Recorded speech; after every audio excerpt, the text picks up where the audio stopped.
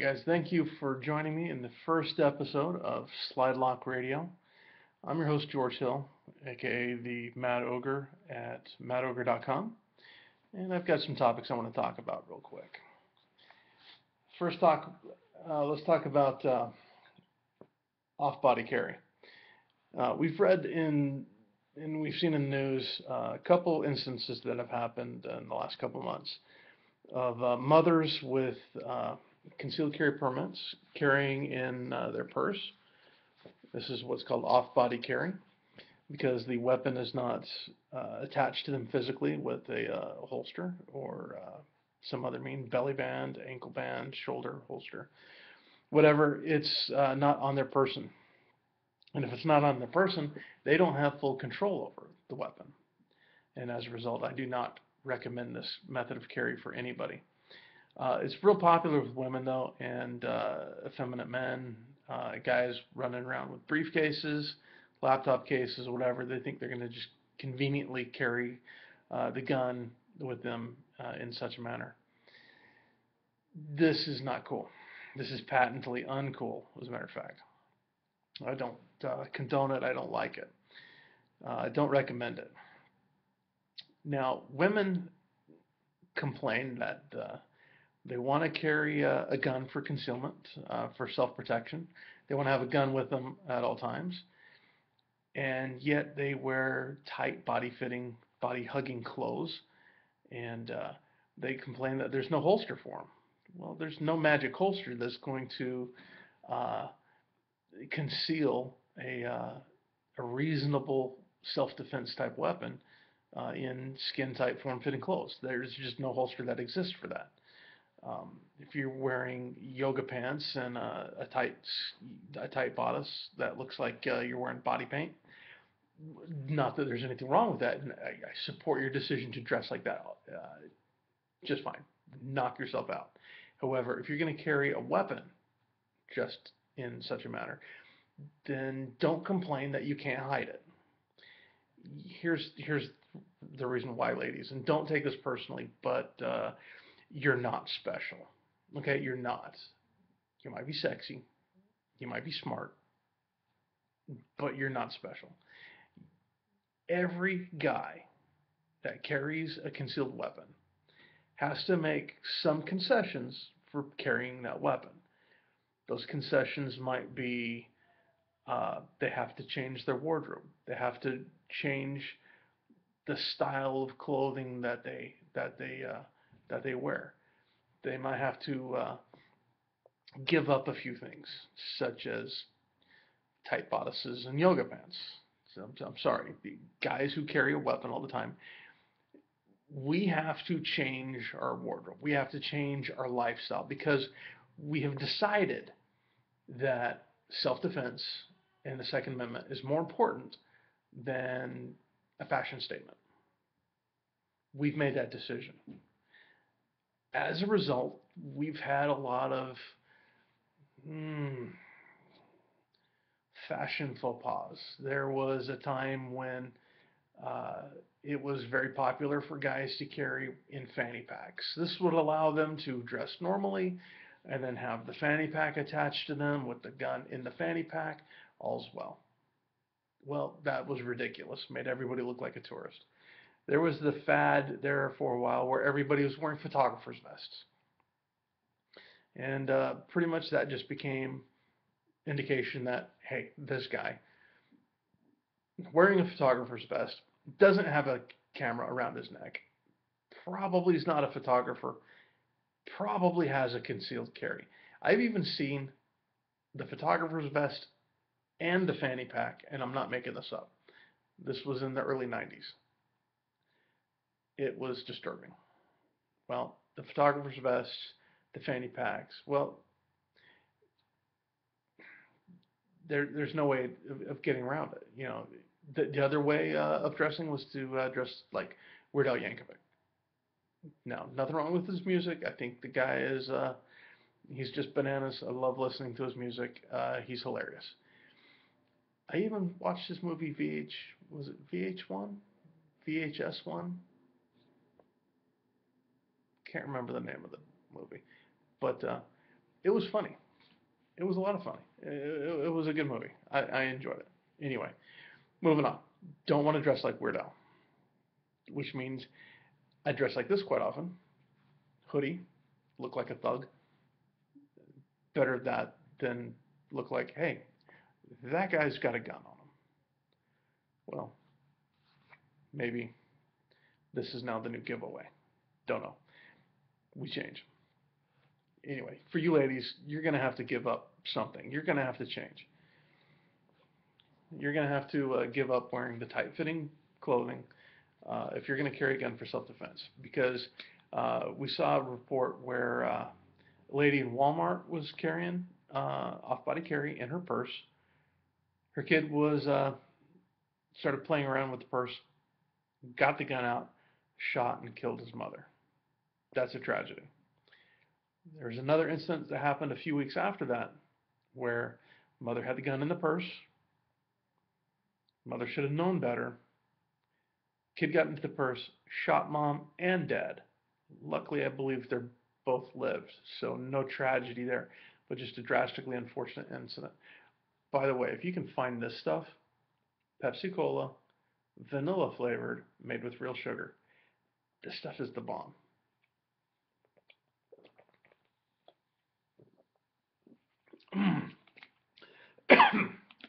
So good.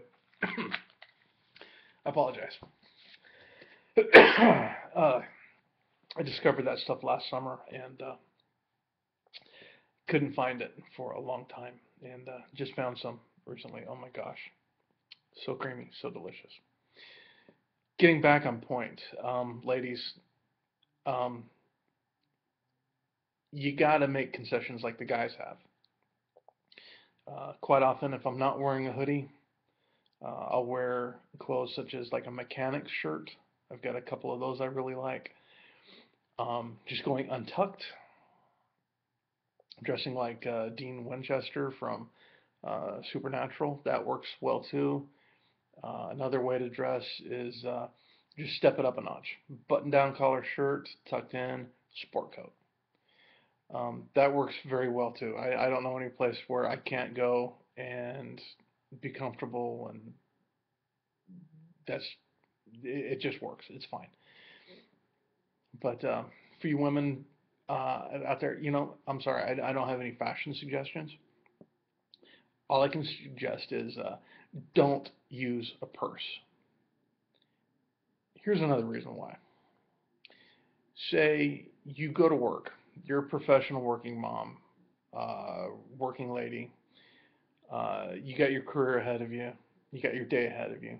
You dress up in your nice outfit. You put your gun in your purse. You go to your office. And where do you put that purse when you're in your office? Probably in your desk drawer, under your desk. Okay, and then you go around the office doing your daily work, whatever it is you do. Say you're working in a busy office and you go down the hall to the copy machine, or you go to get a cup of coffee in the break room, and where's your purse? It's down the hall, under your desk, in your desk drawer, not where you're at. And let's say while you're getting that cup of coffee, you hear shots fired. You hear upraised voices. Something's happening. Where's your defensive weapon? Down the hall, in your desk drawer, not on you. There was a news report very recently of a pharmacist who, in his pharmacy, carrying concealed, had the gun on him. A thug comes in the door wearing a mask. After a few seconds, the thug then attempts to rob the place. This is an unfortunate situation because the pharmacist ended up killing the guy, and that is unfortunate. When we shoot in a defensive situation, we shoot to stop the threat. We don't shoot to kill anybody. We shoot to stop the threat. Here we had the pharmacist was confronted with a threat. You had a thug with a gun aimed it at employees, could have aimed it at customers. The pharmacist did the right thing. He drew his weapon, he engaged the threat, and put the threat down like a dog. He stopped the threat. The fact that this thug died later in the hospital, he was at the hospital when pronounced dead, that's not the fault of the pharmacist. That was not the goal of the pharmacist. The goal was to stop the threat, and this is what the pharmacist did. The thug died as a side effect or as a result of his own poor actions, not the actions of the pharmacist. The pharmacist did his duty. He protected himself, he protected his employees, and he protected the customers that were in his store. He did a good job. This guy gets a medal. He is a hero. He stood up. It's unfortunate that somebody died in this, but it's also unfortunate that this thug decided that he was going to commit a crime. That's unfortunate. He was able to carry concealed, he was wearing a normal pharmacist outfit, you know, the scientist schmuck, whatever you want to call those things, lab coat. He was dressed in such a manner that he could carry concealed and access the gun from concealment fairly quickly. His draw was not the fastest, but it was effective. He did a good job. Now, if that pharmacist was in that same situation, and he had his gun in his briefcase, back at his desk, and carrying it off body, and was in that very same situation, how do you think that situation would have turned out? Well, the robbery probably would have been successful. Customers and employees could have been shot. Some of them could have been killed. Well, we can't play too much of the what ifs. We don't know. But what we do know is that the threat would not have been stopped. The pharmacist would not have had the ability to stop this thug. And the thug would be out on the street, being able to continue doing his thuggish stuff. Don't have a crystal ball, can't read into the future, can't predict what would have been. But we know that the pharmacist was not in a position, would not have been in a position to react as he did. So we go from what is essentially a happy ending to what could have been a tragedy. But luckily the pharmacist took it upon himself to take personal defense, personal safety, and the safety of his employees and customers seriously. So that's a good thing. At least I think so. What do you think? Go to Slidelock Radio on Facebook.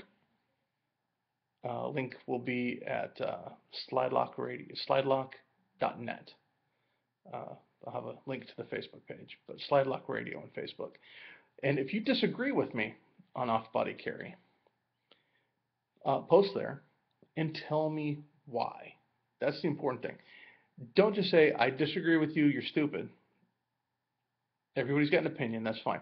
Go ahead and give me your opinion, but give me reasons for your opinion. Why do you think the way you're thinking? Why am I wrong? If you disagree with me, tell me how and why I'm wrong. Don't just tell me I'm wrong. I'm wrong all the time. Educate me. Educate the audience. Why am I wrong on this? I know there's a lot of women out there that are probably pissed. Oh, wait a second. I'm not special. No, you're not. You've got to carry the gun on you, on your person. You're beautiful, you're smart, you're talented. I'm sure you're all that in a bag of chips. But if you're going to carry a gun with your concealed carry permit, carry the gun in a manner in which you always have full control of it all at all times. And carry it in a manner that you have rapid access to that gun at all times. Simple as that. That's all I'm saying. If you disagree with me on this, really you should reconsider whether or not you should be carrying a gun with you at all. Maybe keep it in your car, locked up, in a locked case, someplace where it's secure, nobody can have access to it. That's one thing. But carrying a gun just in the purse, where you don't have full control over the purse at all times, I think is it's foolishness. Same thing goes for guys wearing the satchels, the man bags, the shoulder bags, however you want to call it. I've got one. I've got one right beside me over here. Do you want to see it? Sure, why not?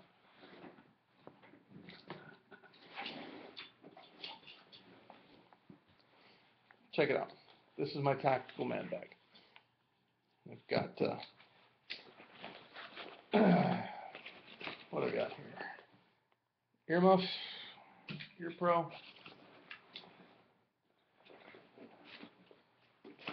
spare magazines, a pen,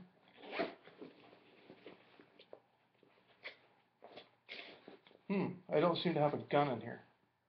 Why don't I have a gun in here? I don't have a gun in here because I don't have full control over that gun at all times.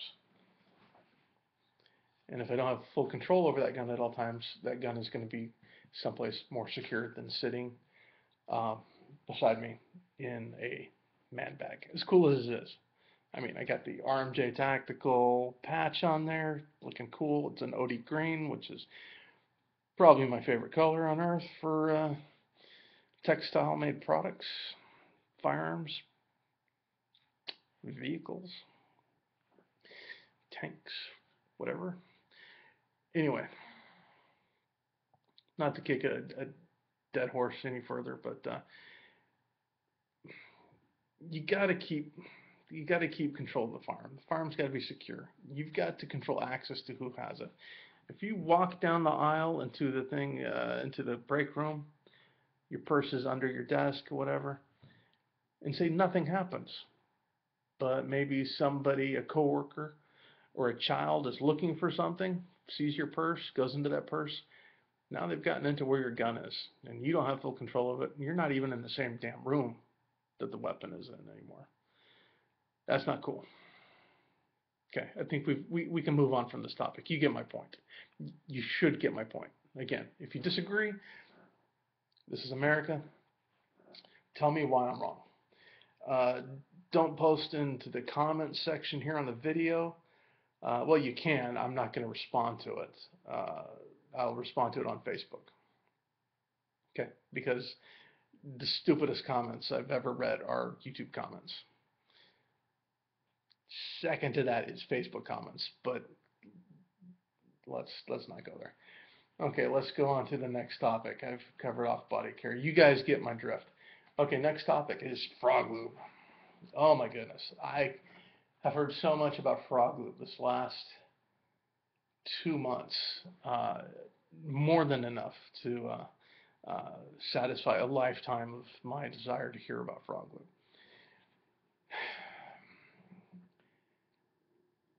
Every time frog lube comes up, you frog lube proponents always hit me about how biodegradable it is, how non-toxic it is, and how food grade it is. Guys, you're not selling me a weapon lubrication based on its deliciousness. If I wanted deliciousness in my firearm, if I wanted to lube my gun with something edible and tasty, I would lube it with bacon. Okay, I've got 2 words for frog lube. Now, sit down and forgive my French, but fuck frog lube. I don't want to deal with a lubrication that you have to follow the instruction manual. I don't want a lubrication that you have to clean out all traces of any other lubricant. I don't want a lubrication that has a tech support department. It's lubricant. I don't care if I can eat it. I don't care if I can roll it up and smoke it. I don't care if I can brush my teeth with it. I want to know if I can lubricate my weapon with it. And here's the question I have about frog lube. If it's so dang good and it's so slick, then why does it get sticky when it sits too long? Now, I've tested frog lube myself. Lubed up the gun, and yes, it felt slick. It felt nice. And then I let the gun sit, and after sitting for a while, I then go and pick up and manually cycle the gun, and it feels sticky. It feels like it's full of goo. Because, quite frankly, it is. It's full of frog snot. Dried frog snot now, and now it's no longer sticky. And I'm told, oh, well, when it gets like that, all you have to do is put in a little bit more, and that'll refresh it.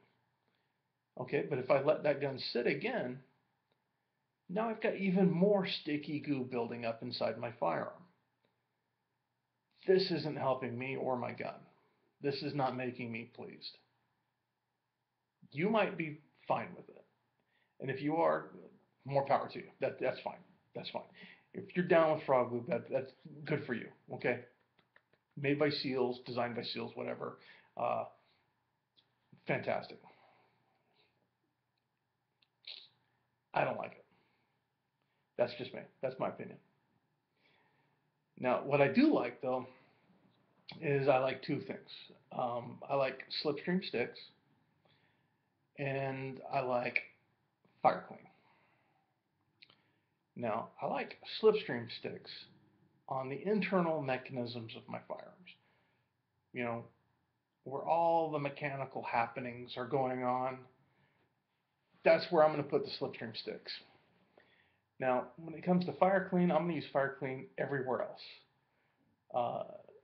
Outside the slides, the frames, inside the slides, you know, away from the frame rails, because I'm going to use Slipstream on the frame rails.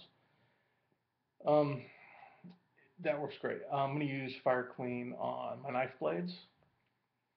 I'm going to use Fireclean to clean off the rust, because Fireclean, it's got clean in the name. It's a good cleaner. I don't know about the fire. It's pretty cool though, but it cleans very well. It puts a nice surface lubricant that protects, I think, very well. Cleans off the metal surface very well and leaves a layer of protection that I think is absolutely fantastic. Fireclean is good stuff. Now, I don't think it lubricates as well as Slipstream, but it does very well. Now, here is one of my favorite knives. This is the Becker BK9, and you can see I've taken off the black coating. I'm not exactly sure what kind of coating that they put on there. It's a type of powder coating or whatnot. But I took that off with a paint stripper. And what I did was, when I did that, the bare metal, which is a high carbon steel, it can oxidize very quickly, overnight, in fact. Now, the Fireclean protects this blade very well. Now, I can etch it using, and there's YouTube videos on mustard etching. I find sriracha sauce works very well as well. But I etched it to the point where, and got it to the patina that I like. I think it's a nice, attractive, usable blade. I use it for cooking all the time. But Fireclean on this blade keeps this blade nice and protected, and you know, I think it's a wonderful product. Wonderful product. Works very well. Becker BK9. If you see that, heck yeah, that is the stuff. I recommend these knives highly. They're absolutely beautiful. But Fireclean protects that blade, I think, every bit as good as the original coating, the black powder coating. But I found that with that coating off of the blade. The blade cuts much more efficiently and effectively. But I'm going to trust Fireclean on external metal surfaces, internal metal surfaces that need protection, and I'm going to trust Slipstream, specifically the Slipstream Styx product, to lubricate the mechanical parts of my firearms and small machinery. I think that combination is a winning combination. Fireclean cleans very well. I used to like Impro 7 and used Impro 7 exclusively, and I still use a little bit of it, but I'm converting very much to just Fireclean and Slipstream Styx. Okay, talked about off-body carry, talking about frog lube. Let's talk about AR suitable optics. Just because a friend of mine named Jason Wilson, who owns Lucid Optics, he's got a new optic coming out. He offered to send it to me to test a prototype. And normally, I'd be all over that. And, you know, I really appreciate the offer of testing the prototype, just because that's cool, you know, getting to play with something that nobody else gets to play with before. However, something happened last year that has made me very cautious of doing this. What happened was Remington came out with the R51 pistol. And the R51 pistol was tested by a number of gun writers. One of them is our friend Jeff Quinn. Tested these products, tested these guns, these R51 at, where was it? Gun site in Arizona. Tested the guns, the gun ran great, people liked the guns and gave positive reviews. Well, they were testing pre-production examples. These were not the same guns that people were then ordering and buying at SHOT Show, which happened a few weeks after that. Well, kind of weird at SHOT Show, the media range day where all the gun companies have all the new guns and lets the media guys test those guns out. That gun was noticeably absent at the media range day. That was a red flag to me. And I'm on record, and you can look this up at wethearms.com on the forum there. Look up the R51 pistol and look up my posts on the R51 pistol. I was a voice of caution. You could say I was a hater because I did not like the idea of this gun for some reason. It smacked wrong of me. Why bring out a commercial failure, you know, 50 years later and expect it to be any good? Don't get me started. I'm just not a fan. But the people who bought the gun had a very different experience with that gun than the original gun writers who tested that pre-production prototype. And I don't blame the writers. I blame Remington on this because they set these guys up with specially prepared guns, ringers, and not production examples. So to make a long story short, because of that, I'm forever going to be very cautious testing or reviewing anything that is not a production example. So thank you very much for Lucid for giving me that offer. But I will happily test a production example instead of a prototype. That's why. The optic, though, sounds like it's going to be just the bee's knees. It's going to look very similar to the HD7, which is a optic that I have on my son's AR. I've been running it on my own AR for quite a bit. I've had two of them, and I've had nary a problem with any of them. The Lucids have been very good for me. And, you know, I was using them in tactical training in Utah. If you look up the Crusader training photos that I have on my Facebook page, you will see most of them. My optic on that gun was a Lucid after it replaced an EOTech. Yes, the Lucid HD7 replaced an EOTech because I liked it that much better. I had that much faith in it, and it gave me that much better performance that it replaced a known good tactical optic. Now, I'm sure there's guys out there that would disagree with me on the Lucids, that even disagree with me, if your name's Larry Vickers, on the EOTech. And that's fine. Everybody's got their own opinions.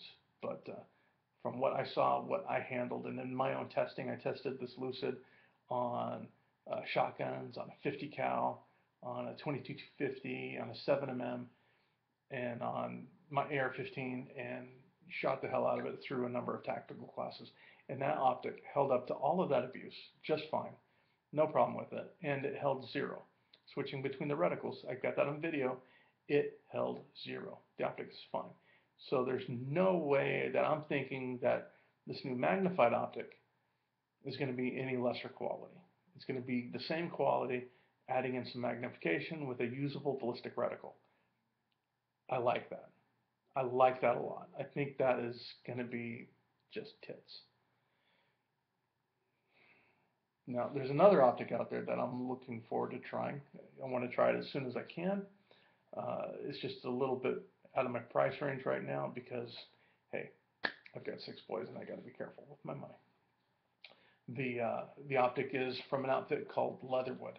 Leatherwood has been making scopes for a very long time, and very few people have heard of them. It's just not a common name out there like Leupold and Nikon and Burris. But Leatherwood's making, they've been making Western replica optics. You know, something like a scope that you put on a Shiloh Sharps rifle. A scope that you put on like a 1873 Winchester. I mean, these are cool scopes. But they've got a brand, a subdivision of Leatherwood called Hi-Lux. And Hi-Lux is making these tactical scopes. And I believe they're called the CMR scopes. I'll have to look that up. I'll look it up and I'll put a description, put a link to it in the description. But I believe they're called the CMR scopes from Hi-Lux. These are 1:4 optics. They are very high quality. I've played with them, you know, not on a gun, but handled them, looked through them, played with the adjustments, the turrets, the focus, and illumination. And these scopes are absolutely fantastic. They look amazing. Very usable reticle with a nice fine reticle for good target shooting at long range. I don't like a thick reticle on my scopes, because if I'm shooting something at 200 yards, I need to be able to place my shot on the target, not just hit the target. I need to place the shot on the target. And I can only do that if I got a fine reticle. There's some scopes out there that have got just huge, big, fat donuts with like a bite taken out of the bottom. So you got this crescent shape, this big, fat horseshoe. That might be fine for some guys. I'm not one of those guys. I don't like that. That bugs me. I don't want anything on the gun that bugs me. So that Leatherwood scope is very, very tempting to me. If I remember right, the price is between, what, $450, $550, somewhere in there. This is just off the top of my head. I don't remember. I haven't looked them up recently. But I want to get one of these scopes and run it and try it out. I was looking at some of the Leupolds.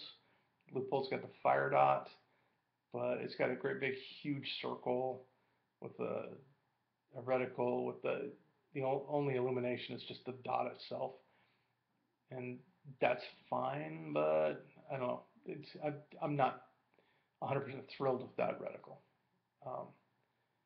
Not on an optic that I'm going to use for like defensive purposes or 3-gun competition. Maybe it's just fine for those, but you know, I want my reticle to be a little bit more technically helpful, especially with bullet drop. If I'm reaching out to 200 yards, not a big deal. If I'm reaching out beyond 200 yards, well, I want something that's going to give me those little holdover marks so that I can, you know, get proper elevation on my weapon so I can hit my target at those ranges. That's just me. I've been shooting long range for a long time out in Utah, shooting prairie dogs anywhere from 50 yards up to 600 yards, and having those holdover marks I find are very helpful. And if I'm going to shoot a prairie dog, which is basically a little critter about the size of this bottle, that will either be standing up or laying down on its belly out there at 500 yards, I want to be able to hit that. That's a hard shot to make. And anything that helps me make that shot, I'm going to like that. And I'm going to use that as much as I can. Okay, so I'm thinking this new Lucid coming out, it's going to be fantastic. Or this Leatherwood, I don't know. All I do know, though, is I need a little bit more help with that these days because of these. I'm now into progressive trifocals, and these things are, well, they're not for the timid. It takes a while to get used to. I'm still not used to them. I've had them for a month, and I'm still not used to them. They suck. Well, actually, no, they don't suck. They're very good, but it takes a while to get used to them. It sucks having to get used to them, is what I'm saying. Okay, so anything that can help me get on target with my favorite AR is going to be a huge advantage for me because, you know, I love my AR. It's a great gun, and, you know, I need all the help I can get with it. By the way, Samsung Galaxy tablet, another big help. Speaking of the AR, I got a question for you guys. When I camoed up my rifle last time, I put on it the little skull guy logo from G-Code holsters. And, you know, nothing against G-Code holsters, nothing against the holsters, they're fine. Good holsters. If you've got one and you like it, bully. That's great. But I'm no longer associated with that company. Yet that company's logo is still on my favorite AR. That's a little irritating to me. But the problem, though, is I like the camo pattern that I've got going on that AR. I just don't like the fact that I've got that logo on there. Because I interspersed the G-Code Skull Guy logo as part of the multicam pattern along that scope. And while it looks really cool, and it's not very apparent at first, I know it's there. And, you know, since I'm no longer getting a paycheck from G-Code, I'm thinking, you know, I really don't necessarily need that logo on my gun. So I'm thinking about repainting it. Now, if I do repaint it, do I put another logo on there? Maybe my own logo. I don't really have a logo, but I could do my own thing. Or I could do nothing at all and have no logo on there and just have camo. The point of camo is not to look cool, but to break up the appearance of the gun. That being said, as the gun sits right now, it breaks up the appearance very well. So it does what camouflage is supposed to do. It camouflages the gun. And I have to say I did a very good job on it. But I know that logo is there. I think I'll have to repaint it. I don't know. What do you guys think? Should I ignore it? Or should I have some fun and repaint it? Carry on. I don't know.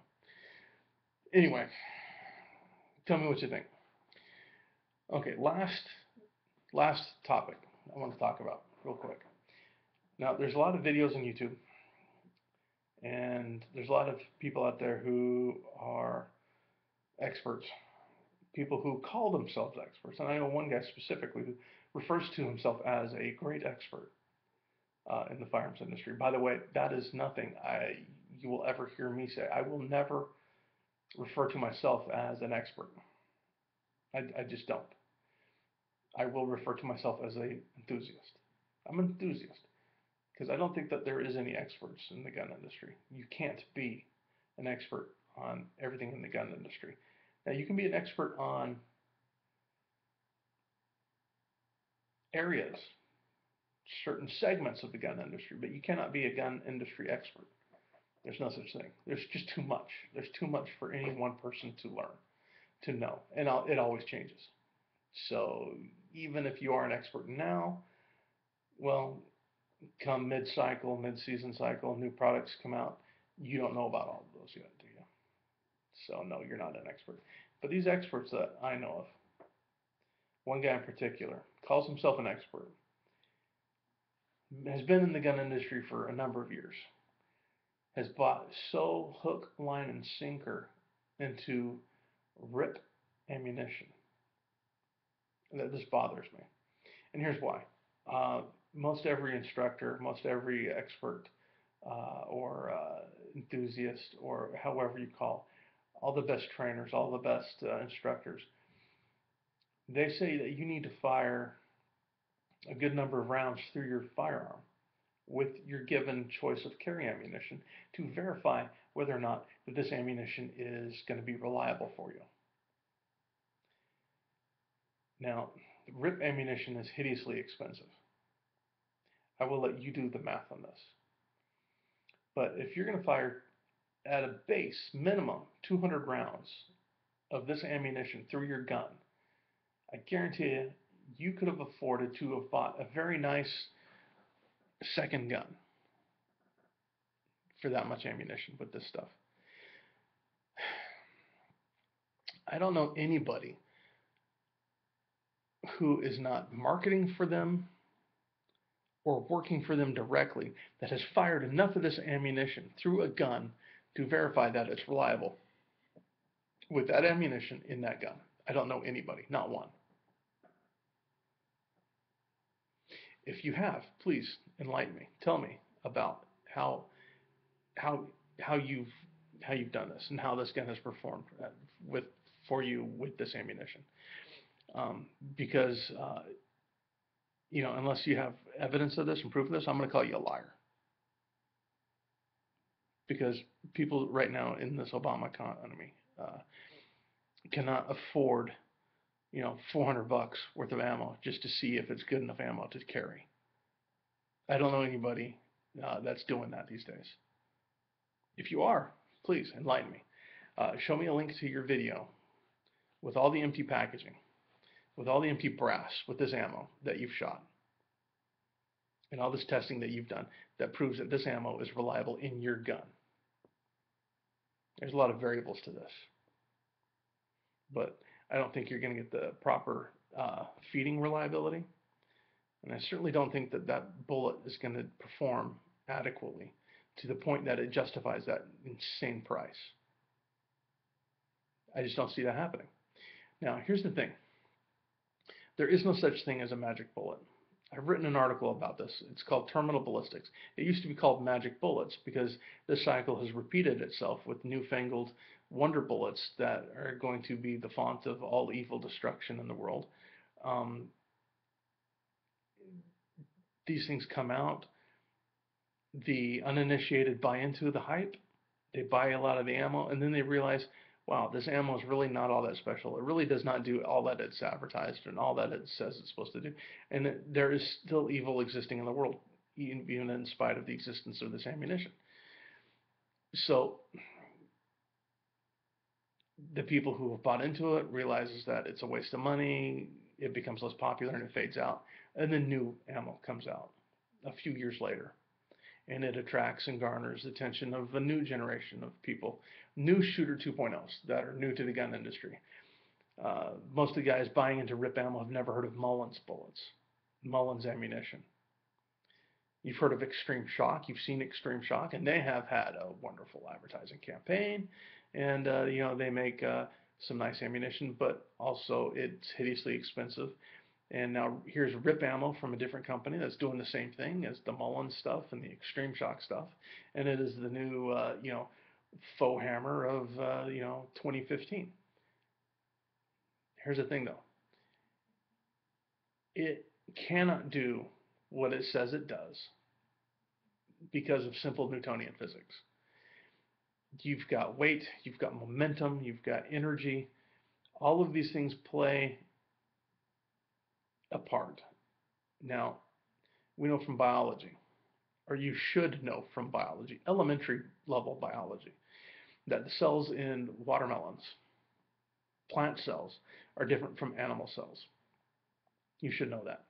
You should also know that living tissue, meat, behaves differently than dead tissue, dead meat. It's just different. Different responses. And little tiny slivers of metal that don't weigh anything, injected into tissue, being it watermelon at 3,000 feet per second is one thing, or being living tissue where the body is going to immediately start reacting to stop the bleeding. It's going to immediately react to start healing and to recover from the wound that it just took. The body is very good at responding to that. The human body is wonderful at absorbing a lot of damage. It really is. The human body can sustain a great deal of damage and keep working and recover, and even recovering, 80 to 100%. It's very good at that. So these little tiny slivers of gilded metal, it's not impressing me. I'm not seeing it. I'm not seeing it as worth it. If you think it's worth it, hit me back. Respond to me on the Facebook page, Slidelock Radio on Facebook, slidelock.net, or here in the comments, even though I probably won't respond to the comments on this site. That's just me. But respond and tell me, and educate and enlighten me. Tell me why. Don't tell me I'm wrong. Everybody can say I'm wrong, and nobody can tell me why I'm wrong, though. But you tell me why I'm wrong in this case, and why I should consider RIP ammunition, why I should take it seriously in light of the article. The article I wrote is going to be linked to in the description of this video. I'm going to put that up there. Anyway, tell me I'm wrong. Tell me why I'm wrong. If you can. I dare you. I challenge you. Because this is, hey, that's cool ammo. I would love to like that stuff. I would love to have a couple magazines full of RIP ammo instead of Winchester PDX-1. Okay? Winchester PDX-1, that's a pretty dang good bullet at a very good price, to a very reasonable price. The cost of these bullets for the performance I'm getting out of this ammunition is very acceptable. It's very reasonable. RIP ammunition, though, being 2, 3, 4, 5 times more expensive than this ammunition, what benefit am I really getting out of that stuff? Because I'm not getting full bullet weight. I'm not getting full penetration. I don't think I'm getting my money's worth out of that. You know what that stuff is? RIP ammunition, that is that's the Rice Krispies of bullets. I mean, if you take your breakfast cereals out there, and you got your hearty wheat Chex cereal, or even your Life cereal, Cinnamon Life. Ooh, Cinnamon Life with vanilla almond milk is very good. That's a good breakfast. I like that stuff. But I can eat a bowl of that at breakfast time, around 9 o'clock, and I can make it all the way to lunch without getting hungry again. Rice Krispies, though. I eat a bowl of Rice Krispies at 9 o'clock. At 9:45, I'm ready for another bowl because I'm hungry again. RIP ammunition is Rice Krispies. It's full of a lot of air, not a lot of substance. There's a lot of hot air going on about that crap. If you like it, though, hey, more power to you. And if you're making Rice Krispie treats, all the better. Good for you. I guess Rice Krispies isn't all that great of an analogy because Rice Krispies doesn't cost $60 a box.